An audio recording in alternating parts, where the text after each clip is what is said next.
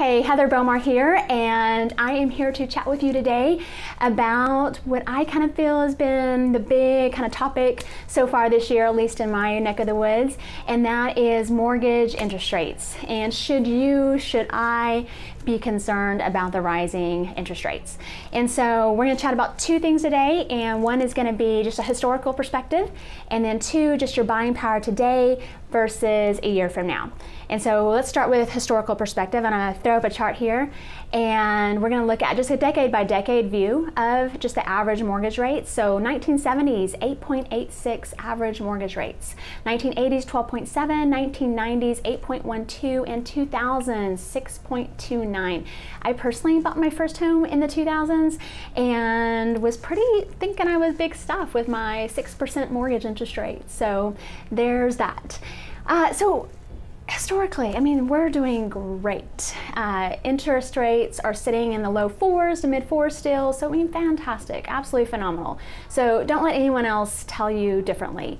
Now is still a fantastic, one of the best times ever to buy a home. And then second is just your buying power today versus a year from now. A lot of people I didn't put a whole lot of thought into this. There might be some thoughts like, well, I'm going to wait a year, save up more, or I'm just kind of not ready. I think we're just going to, wait a year, wait it 2 years. I mean, just whatever the reason is. Something to strongly consider as far as buying sooner than later is going to be two things. One, just mortgage interest rates. Freddie Mac is predicting that mortgage rates this time next year will be at 5.1%. And then CoreLogic is predicting that home appreciation is going to be at 4.3% this year, which, by the way, is great news as a homeowner because that's just extra money in your pocket or your house. And so let's look. I'm going to throw up another chart here. Let's look at an average kind of purchase price of $250,000. We're going to use 4.3% as the interest rate. That's going to put you at a payment today at $1,237.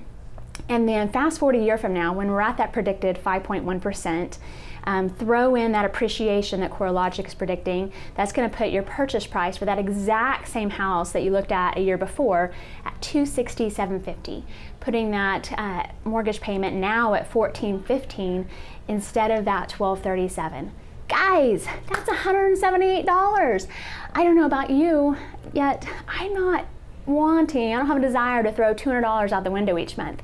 And so point is, if you are considering selling, buying, maybe possibly pulling out cash of your current home to do some improvements, now is the time to seriously consider that. Consult your real estate professional, get their advice. Feel free to reach out to my team. You can go to our website at thebomarteam.com or emails hello@thebomarteam.com. We'd be happy to advise. So if you like this video, please give it a thumbs up and be sure to share it with your friends and comment below just any questions that you want to see answered in the future. And then also be sure to subscribe and hit that little bell at the top so that you'll be notified of future videos, which are released every Tuesday. And thank you so much for watching, and I look forward to seeing you in the next video.